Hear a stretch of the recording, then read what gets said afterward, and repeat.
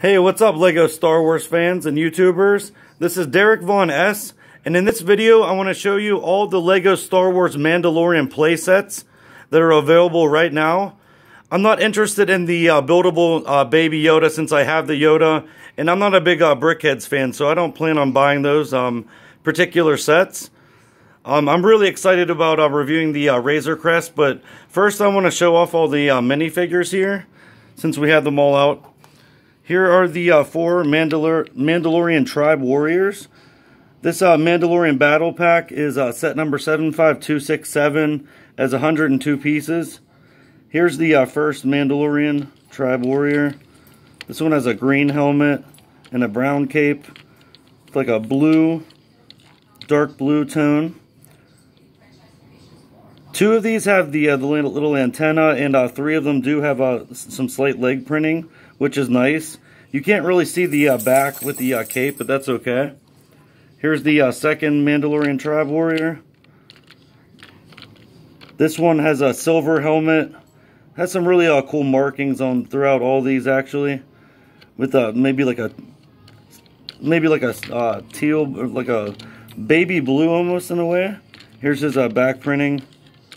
All of these Mandalorian figures have a black helmet. There's nothing underneath there, so I don't have to show that off. That one actually has a nice shine to it there. Here's the blue one with the gray. I think this is my favorite. This reminds me of Jango Fett in a way. He has a green cape. There's his back printing. I like these helmets better. They're more in line with the Boba Fett and the Mandalorian, just with the style of the helmet. I think these two are really cool. Here's the brown one with the orange helmet, and this one on the box, it shows him riding on this little speeder bike actually. So maybe that's why they didn't print the legs. Maybe. Here's the back. Okay, and I did swap out their stud shooter weapons for the regular little blasters. Here's the human in carbonite. This is for the Razor Crest, set number 75292. This has 1,023 pieces. This is the human in carbonite. There's nothing on the back here.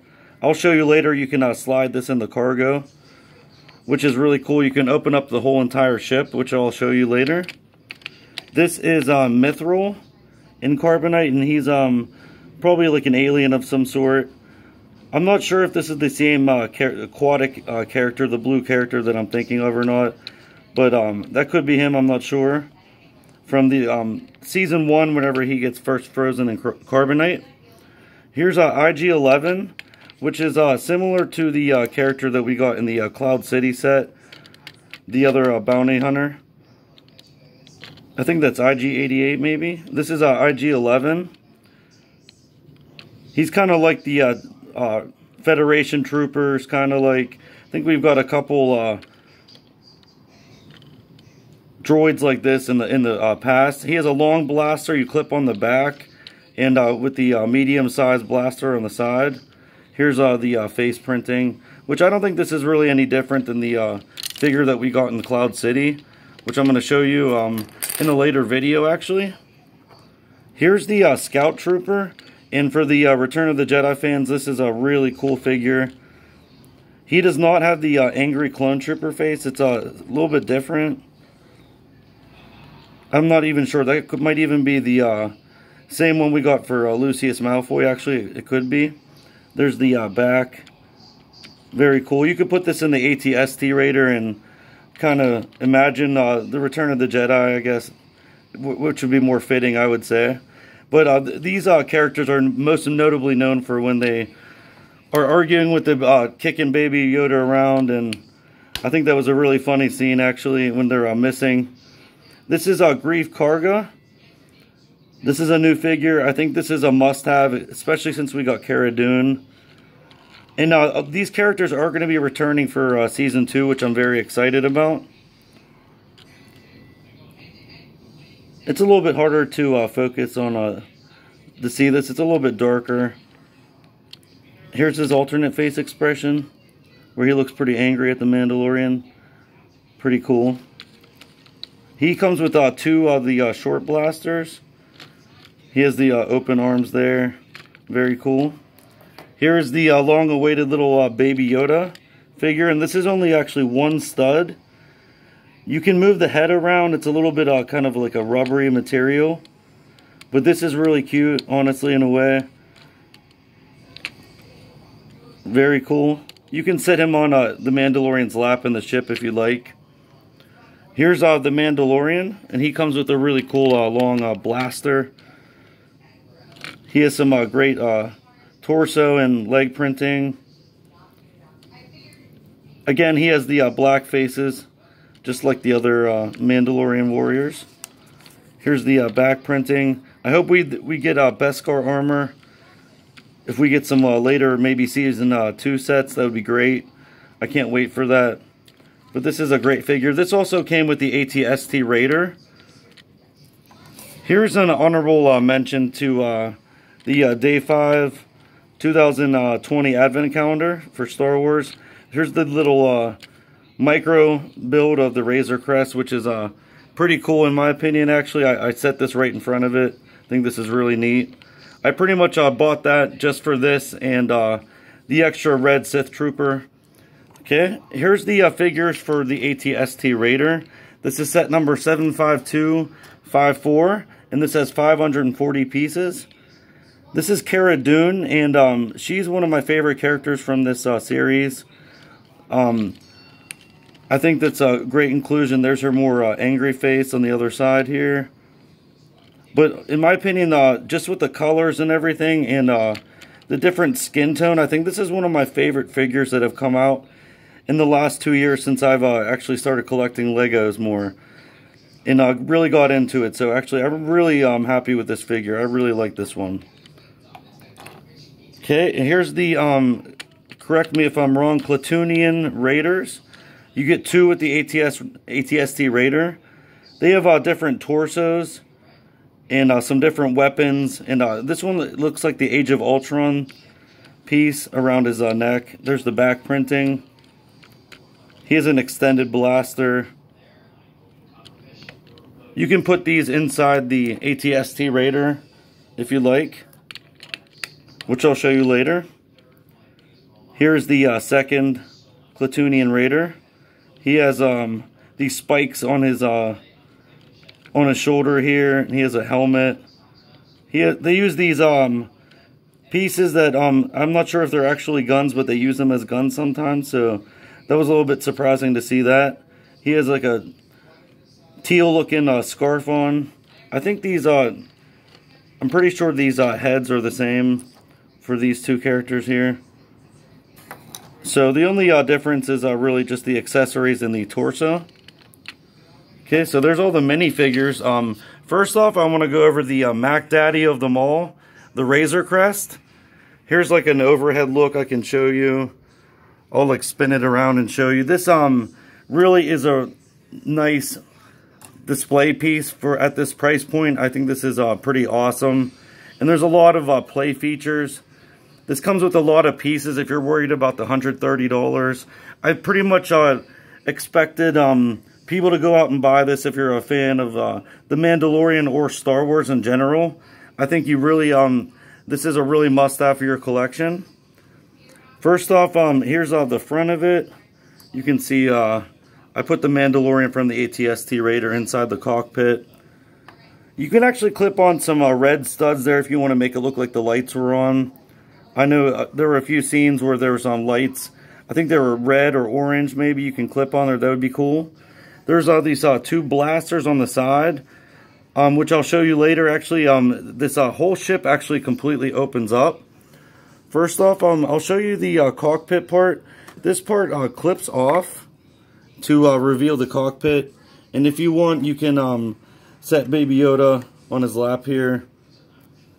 You can fit another character in here as well. And also, if you flip this part up, there's room for two blasters. And there are two Mandalorian figures, so you can put both of his blasters in there if you like. I think that's a really cool play feature. And that just snaps just right back on, like so. And then we'll move over here to, there's two spring-loaded shooters, one on each side. I'll shoot it at the box just to show you here. You just push this down basically and it shoots off. That's really cool. I'm glad they hid that pretty well. It kind of just shows some red. It could even look like a light in a way maybe. And these giant engines are incredible.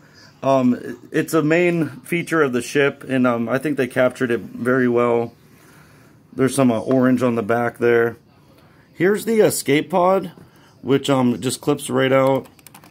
Actually, here, I'll take that part off first, but this comes off, and there's some studs here where you can put a minifigure inside, which I'll put the Scout Trooper inside for you, just to show you. He kind of just clips right on there. This goes right on top. It's kind of cool. You can actually see the head inside of here. I think that's really neat. And that pops just right back inside. I always mix up which way this goes. It does go in this way. So this part you're going to want in the front, and there's a black part in the back that kind of matches up and corresponds. Okay, so here's the back part of the ship. There's not really much to this back here. I like the colors of the ship, honestly. Like the ship looks more like a shinier silver, maybe in the actual show. But I think this is cool. Here's the bottom of it. As you can see, there's 3 of these like kind of ski slope things just to set it down and rest it. I think that's cool. Kind of looks like the landing gears. I think that's nice. And now I'm going to show you actually how this whole ship opens up. This first compartment, you can store the extra ammunition. There's room for 3 more of those 3 spring-loaded shooters. This part I would almost call the little like the entrance way where you can walk up maybe and board the ship.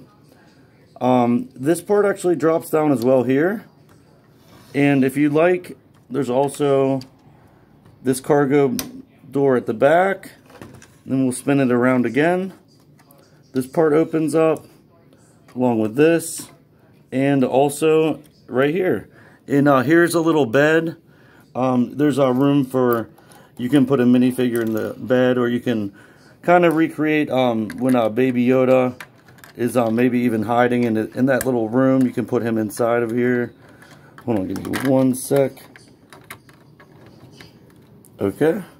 So there's Cara Dune, just taking a little rest there. You get the idea of that. This is where you can slide in actually those carbonite pieces. Let me grab these here. This comes with 2, and these slide just like right in here. Give me 1. There we go. We got 1, and here's number 2. So this is really cool. Again, there's a lot of room in here. For a kid, you can kind of, you don't really even have to clip them on in here. You can kind of just throw your minifigures in here. I think this is all a really cool play feature.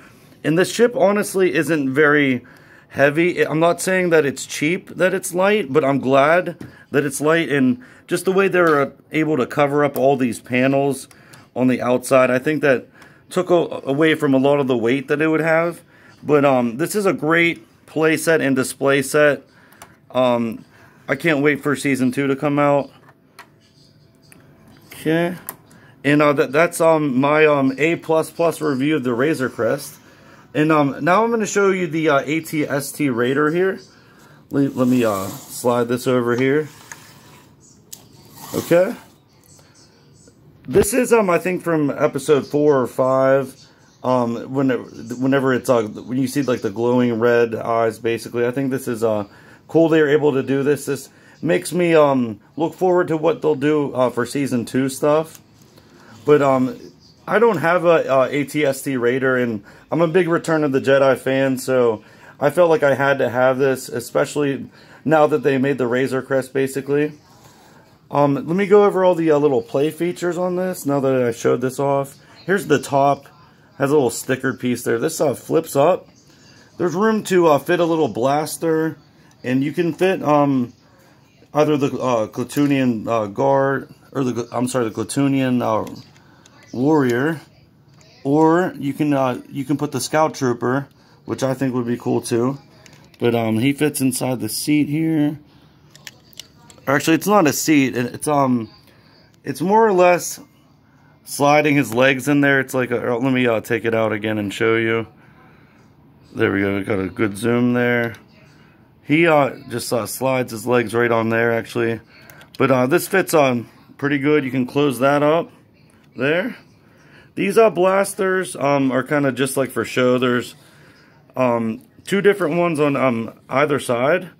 I thought it was pretty hard to push these in. I will note that. I thought maybe I put it together wrong, maybe. But I don't know. As you can even see, I kind of even forced them in and kind of bent the plastic. So if anyone knows how to correct that, maybe let me know in the comments. There's 2 spring shooters. There's the red here. You flick them off in the back. I'll shoot those off at the box again. Okay. And there's a little part here where you can spin it around if you want to do that. I think that's pretty neat. You can move these legs around a little bit, but it's hard to get it really walk. I don't really recommend that. This can be kind of moved up any way you'd like. But I think this is cool. I think I paid $40 for this on Walmart. It retailed for $50. And just to get the Cara Dune figure, or if you don't have the Razor Crest, if you want the Mandalorian, I think this is still a good buy. And display's nice. It's a little bit harder to play with, I will say, for maybe someone under 8, maybe, or even maybe at that age. It's kind of, you kind of just move it around. It kind of gets thrown around a lot, I will admit that. But like I said, this is also a great buy and a cool Mandalorian set. Lastly, I'm going to show you here the battle pack for the Mandalorian, and just what this comes with. And it's kind of cool how all these sets kind of match in tone of color. So like if you're like me and you want to put all these sets together, I think they blend in very nicely. You get this little speeder bike here. It almost looks like backwards in a way. It has a little red light or like a flame shooting back there. It has 2 stud shooters in the front, which I'll flick off at the board again, or at the box, just like that. Okay. So this is a cool, nice little throw in for pretty much on just buying this. I would buy this just for the minifigures, to be honest with you. But this is nice. I think this is cool for maybe some smaller children. This is really light, and with the stud shooters, I think that's really cool. It also comes with this little rock base, which one of the guns you can clip on, kind of make it look like he's standing behind there and shooting that off. I think that's pretty cool. I took off the other 3 for this set. I replaced them with regular guns, as I said. But that shoots off just like that. There's the extra stud shooters. And this is, again, a great set. These Mandalorian sets are really good. I can't wait for Season 2 to come out. And I know in the trailer there's maybe some TIE fighters and X-Wings. I think that would be pretty cool if they could maybe do that, maybe possibly for next year. Okay, so hope everyone's staying safe and enjoy Mandalorian Season 2. Thank you very much, and feel free to comment and subscribe. All right, peace out.